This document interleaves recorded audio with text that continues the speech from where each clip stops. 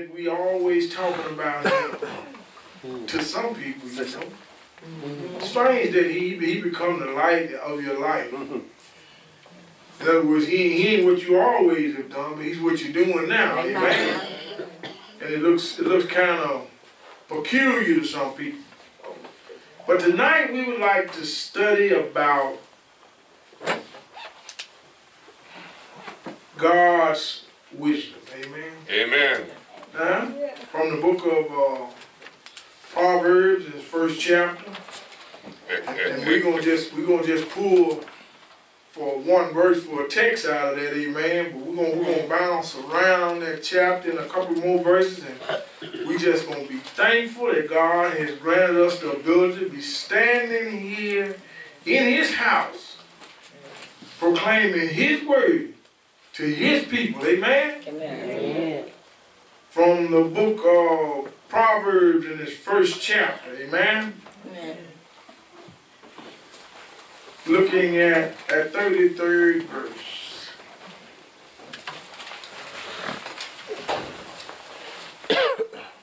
And in that 33rd verse, we have these words. But whoso hearkeneth unto me shall dwell safely, and shall be quiet from fear of evil. But whoso hearkeneth unto me shall dwell safely and be quiet from fear of evil. Amen? Amen.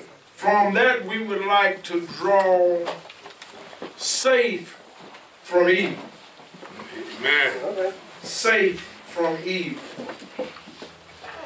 It is a proverb that started out as a fatherly proverb, with Solomon addressing his son to give his son instructions on how to get through some of the pitfalls of life, or get over or by some of the pitfalls of life. Amen? Amen. He administered what everybody would minister to somebody that they love and that they care about. Amen? In other words, they want them to have a surety that in their life, whatever they're doing is going to be satisfying in the will of God. Amen? Amen. You can get anybody to back you up when you're in the world. They'll back you up. You can be out in the world doing anything. Somebody's going to give you an amen or go ahead. Amen? Amen. But when real love is applied, when you find the character of a father that cares about his child, he's going to give him good and proper instructions. Some that are not going to cause the weight of the world to fall upon him. Amen? Amen. The purpose of this proverb was to know wisdom. In other words, you ought to have acquaintance with it. Now, you know, there's a lot of other things in the world to know, amen? Amen. But they don't have nothing to do with wisdom. Say so. Amen? Amen. But the purpose of this proverb is to know wisdom and instruction. See, if you can't listen to nobody, can't nobody tell you nothing, you're going to find yourself unwise, amen? Amen. The writer lays it out, and he lays it out in perspective that wisdom is going to be tied up in instructions to perceive the words of understanding. Now, all these conjunctions that's coming together is to have you in a state of mind or state of being where you'll know when you are right and you'll know when you're wrong. All right now. Come on.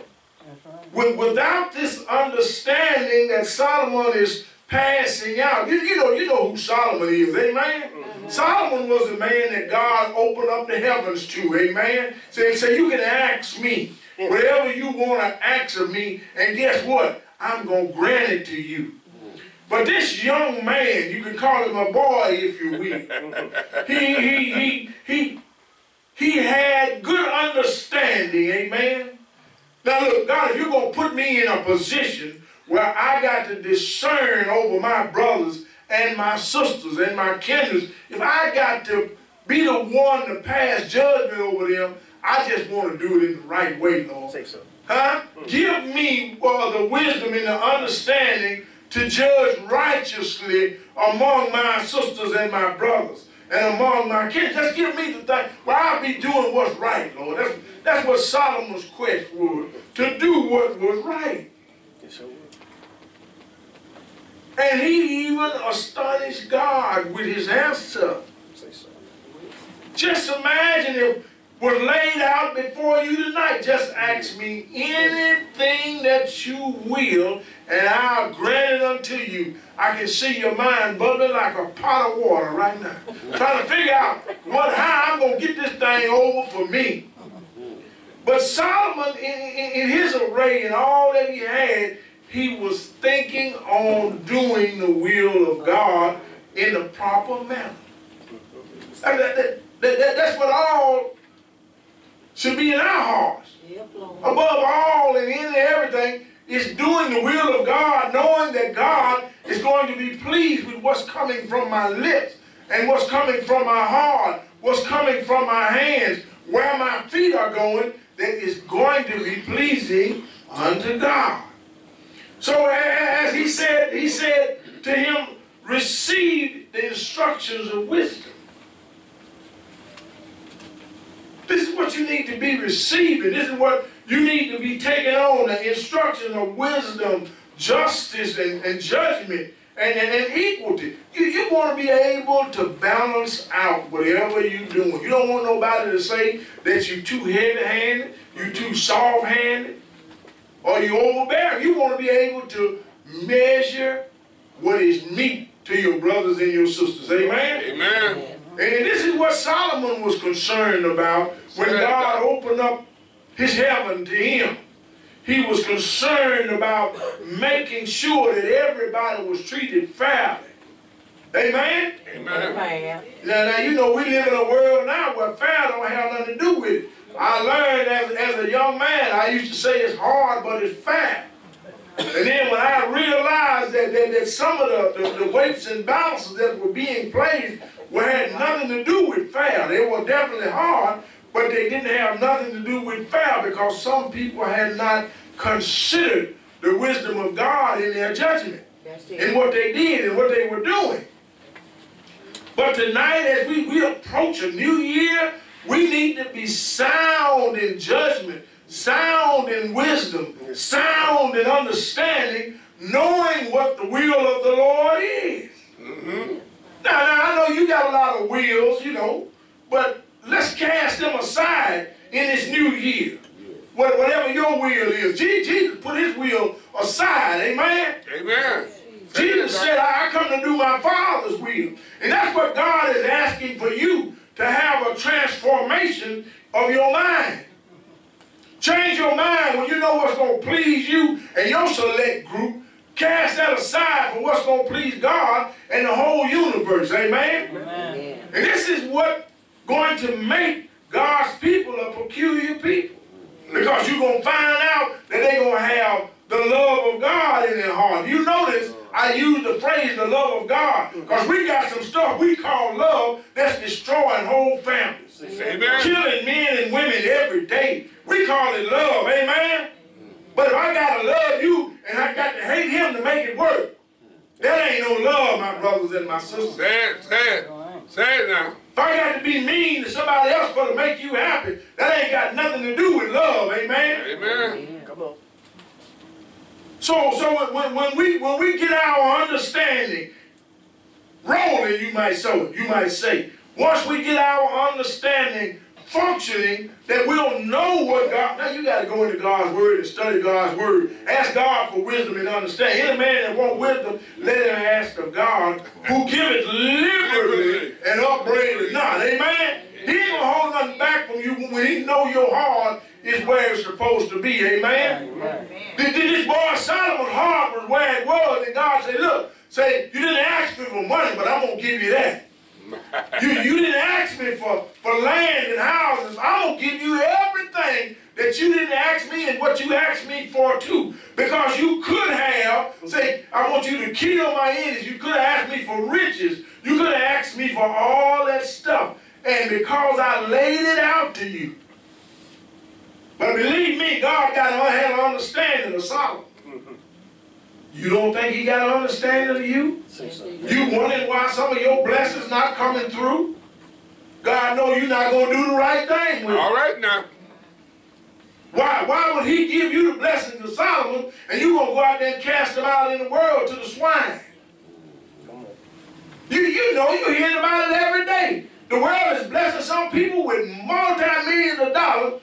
In a few years, they broke because they don't have good understanding and they're not tied up in the wisdom of God. Amen? Because when everything become about you and yours, you got a big problem. Say that.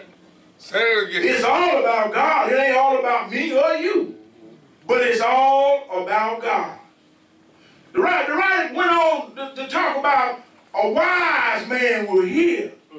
Now you got some people that don't want to hear nothing that's right. They just got their mindset that they want to go over there right now. I want to do this right now. Don't matter what you say, no matter how you try to convince them, they just want to do that one particular thing. But a wise man will do what? He'll hear. Uh-oh, watch out. My daddy, when I was a boy, he used to expound on hearing. He said, look, you heard me say it, but that's not hearing. Hearing is when you change your walk in life. When you stop doing what God don't want you to do and do what God wants you to do, then you have heard God. But as long as you talk about, I heard the word, I went to church today and I sat there all day, I heard the word, go back home, still hating on your husband, hating on your wife, hating on your friend, trying to figure out how you can do whatever you want to do in life. You ain't heard none of my brothers and my sisters. All right now. And you're not considered wise. A wise man will hear and will increase learning. In other words, you don't feel like you're so fat that you got all you need. Amen? A wise man will hear and increase learning. And a man of understanding will attain unto wise counsel. Yes, he will. Somebody telling you what's right, and you just rebelling against it, because you may not like the person that's saying it. Amen? Then I just don't want to hear that from you right now. Maybe if it was somebody else. The Muslim guy told me, say, you can talk to my daughter, but I can't talk to her. Because you know why? She's rebelling on her daddy right now. You go in there as a stranger and tell them they're wrong and they'll hold their head down. Well, Daddy, you just don't want me to have no fun. You just don't want me to enjoy my life. But a stranger can walk in there and tell you, and you say, yeah, I see. Yeah, I understand. But the one that loves you the most, watch this now. Nobody loves you any more than God loves you.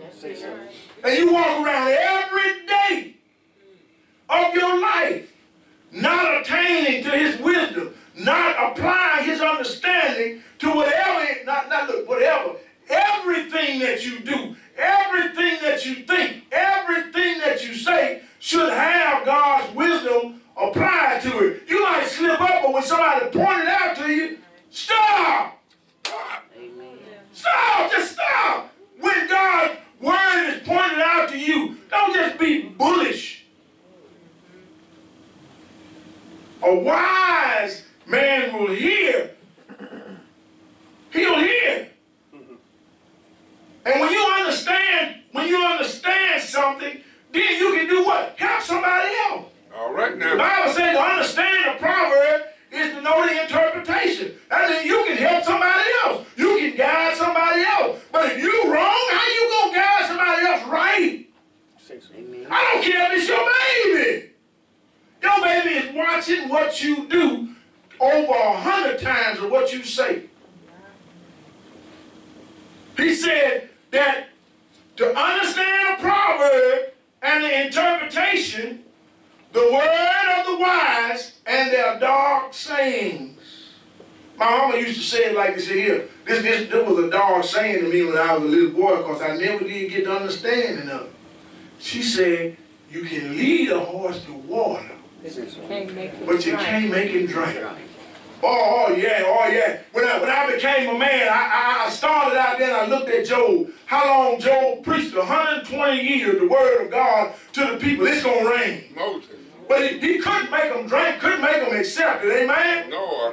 No, he couldn't open them up and pour it off into them. He just couldn't do that. But he stood in the neighborhood 120 years and preached the word of God, and the people ignored him 120 years. That's why I don't feel bad when I tell folks what's right and they ignore me and go and act like you some kind of stupid fool or something. It don't bother me one bit. I just keep on and keep on preaching the word of God. No, I did for 120 years. God bless me, I lived here 120 years. Amen? Amen. Let alone preaching the word of God 120 years. But when you have this understanding about you, that God is who he is, irregardless to what anybody say, what anybody do. Look at your brother and the prophets that came before you. They killed them. They beat them. They did all kind of stuff to them. But now I don't want nobody to do nothing to me. I put my religion down to stop you from doing something to me. We got fences set up. We mad at Donald Trump because he talking about building a wall. Don't worry about Donald Trump wall on the southern border. Worry about them walls you got in your heart towards your brothers and your sisters. You know, those are the walls that need to concern you most of all. That's right. That you won't receive the love of God for your brother or your sister because they don't just please me right now. Oh God. A wise man will hear and he'll understand. The fear of the Lord is the beginning. Now watch this now. The fear of the Lord is the beginning of wisdom. Oh, but we don't fear God. No, we pace him up, polish him up, print him up. Oh, he's loving. He's kind. He's so sweet. God is a good God. And he's worthy to be praised. Amen. He's a good God. That same God that loves you so much has a calamity that you cannot escape. You can't get around him, over him, or under him. That same God. But the fear of the Lord is the beginning of wisdom. Where's your fear for the Lord? I don't need you to answer me. But as this lesson goes forth, as this sermon goes forth tonight, you need to rationalize in yourself whether or not you have the fear of God in you. In you, because it is the beginning of wisdom. Amen?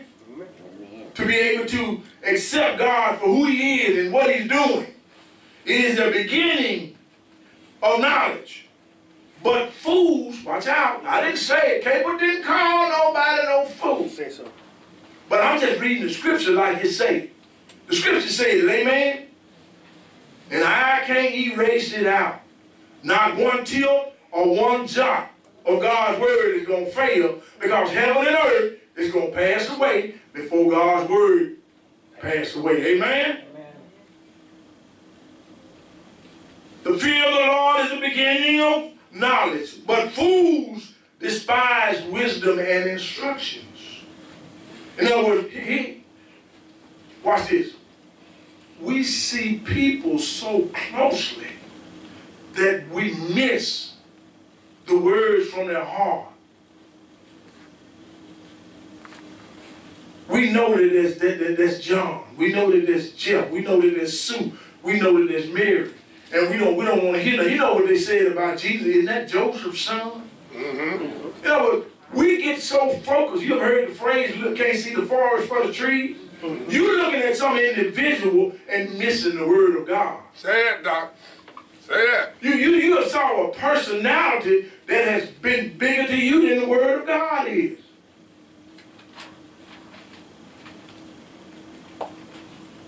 But the fear of the Lord is the beginning of knowledge. But fools despise wisdom and instructions. There's a reason for this tonight, amen? It's a reason why. Because we need to check ourselves. Say so. Amen. It's check and balance on everything that you do, everywhere you go. There's check and there's balances. If you get $100 and you spend $100, you don't have no checks and balances. You a fool. And I said that myself. If you can't retain nothing that God has blessed you with, you 40, 50, 60 years old and don't have a piece of land, don't have a piece of wood, don't have a piece of tie, a piece of fender off a car, nothing to show what you did in 40 years. You have nothing absolutely to show for it. Where is your wisdom? A bomb on the back got a backpack or something. Some of them give them a dog house, something to show for what they're doing in life. But when we find ourselves not hearing, Solomon said to his son, "My son, hear the instructions of thy father, and forsake not the law of thy mother." These are the people that should care the most about you in life. Now, you have to be wise enough, because I know some folks that have some ill intentions in life. Some of them are mothers and fathers, amen? But normally, on the norm, on the spiritual norm, your mother and your father is going to care more for you.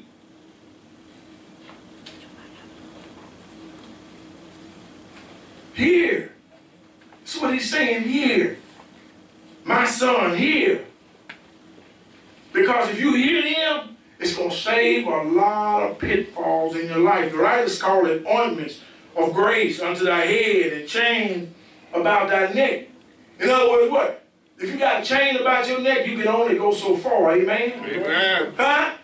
The wisdom and the understanding that your mother and father has passed along to you ought to stop you from doing something. I got friends I grew up with, played with, in the dirt, ran in the grass with, that have done some bodacious stuff that I took and ran the other way because I knew it was the wrong direction to go. Say that now. I ain't saying I've been all that good, all that in a bag of nuts. But I do know when time comes, I say, oh, they done crossed the line now, y'all. Amen. But it's because you can hear. But when you can't hear, you don't listen to nothing that nobody tell you. Whether it's your mother, your father, your wife, your husband, your sister, your brother, I don't want to hear nothing they got to say. But the writer is concerned. He is concerned. Now look, your buddy will call you and say, hey, we're going out tonight, we're going to get all the girls in town, well, you going to put your best clothes on. Now look, you know what that is, right? He enticing you to sin, to do what's wrong. But you're going to put your best tank on, you're going to fill your car with gas, you're going to make sure all the tires add up, got all that, y'all going to burn the town up tonight. You know, this just typical, you know, may not be like that no more, because I got old now, I don't know what's going on out there. Yeah, burn it up. But you'll burn it up then, but the writer seen it 4 times. He said, my son, if sinners entice thee, consent thou not. Don't go along with it. Don't get involved with it. Now look, you followers and believers of Jesus Christ, don't tell me somebody ain't tried to call you and tell you to go in another direction. Try to usher you over this way and over that way. Don't go. If sinners entice thee, do not consent. In other words, don't go along with it. Stand up for what you believe in. Entice them a little bit. If they enticing you to go to the club, amen, say, baby, I'm going to church New Year's night. You know, there's some folk getting together, they blowing horns, shooting off fire, drinking wine, beer, and whiskey, having a good time right now at this moment.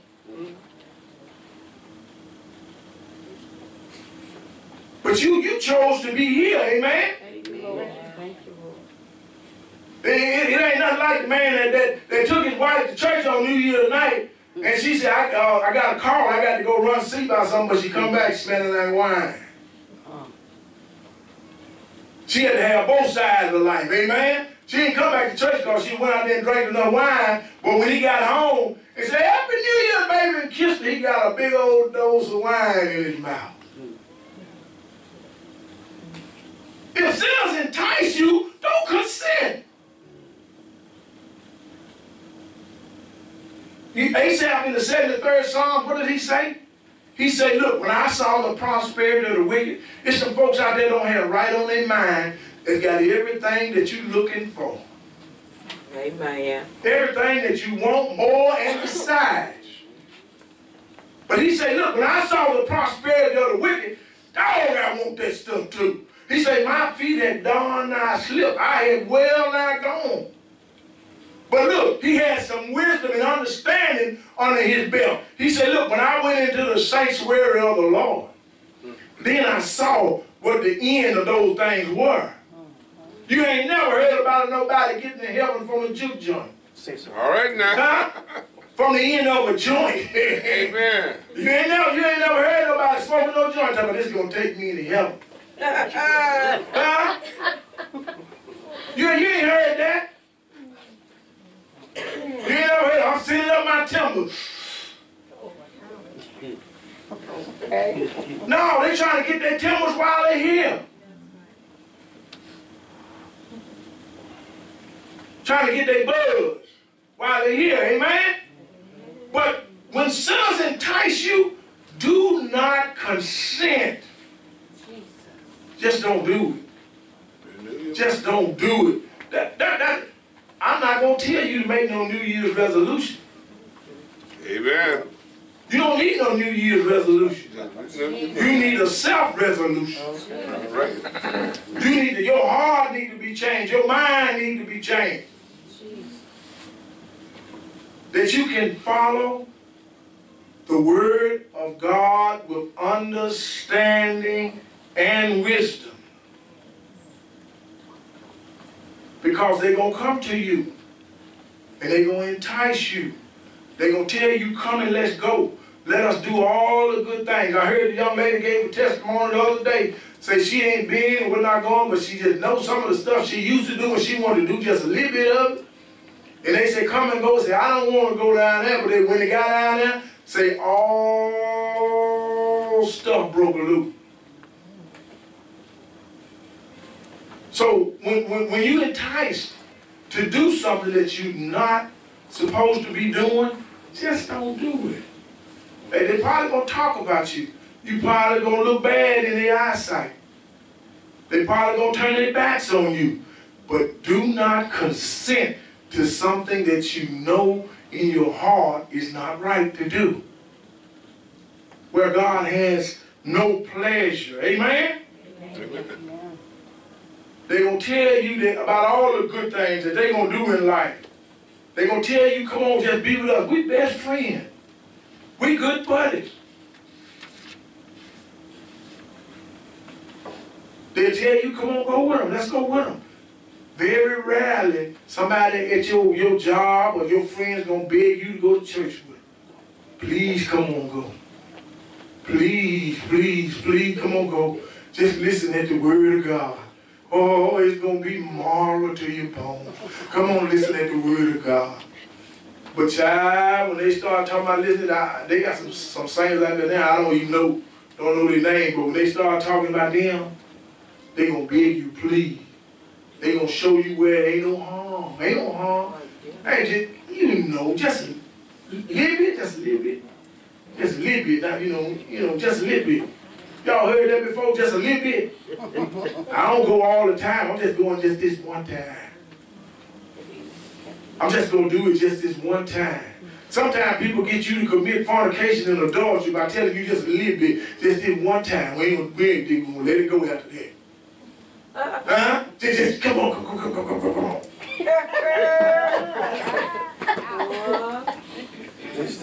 Just one time. One time ain't gonna hurt nothing. I told y'all what my dad told me about committing fornication. You know, when I said, oh, Lord, have mercy. He said, well, I don't do it. He got old. He's over 70 years old then. He don't do nothing wrong that much. Every now and then he might do this, you know, every now and then. But that every now and then put you at odds with God. Amen. And the Bible says this way, if you can't contain yourself, what you supposed to do? Matter. But I'm too bodacious. I don't want nobody to tell. I ain't got the answer to nobody. But if you can't contain yourself, you can't keep yourself from the ways of the world, then it is better for you to marry and the right to put it back there and say, oh, burn. He didn't make no bones about it. That was Paul over in Corinthians. It is better for you to marry than for you to burn. So don't let nobody entice you and pull you down that road that men been going down since the beginning of time. Amen. You ain't nothing new. You just a new one on the block. And he's enticing you and begging you to come into his realm. Amen? We're going to get ready to shut it down, but I ain't ready to shut it down. This got good to me. All right. All right. But when you start putting together, don't let the evil be the side that you take. Amen? Amen. Huh? Amen. Because God has made you to be safe if you just stay in the safety. The old folks used to say the ark of safety. Amen? Stay in the ark of safety. Stay in the word of God. Amen. Stay in the will of God. That's your ark of safety. Jesus went all the way to the cross for you to have an ark of safety. Say so. He went out there and suffered and died on Calvary for you to have an ark of safety. Amen? Amen. Trust in the Lord with all your heart and lean not to your own understanding. Don't let those just be words from your mouth. Apply it to your life. That's what Jesus did. He applied it. And when he was finished, when it was over, said and done, he is sitting at the right hand of the Father, making intercession for you and I right now, because he did what God asked him to do. Now it's our turn to do the will of God. Amen? Amen. Amen. God bless you. Thank you. Amen.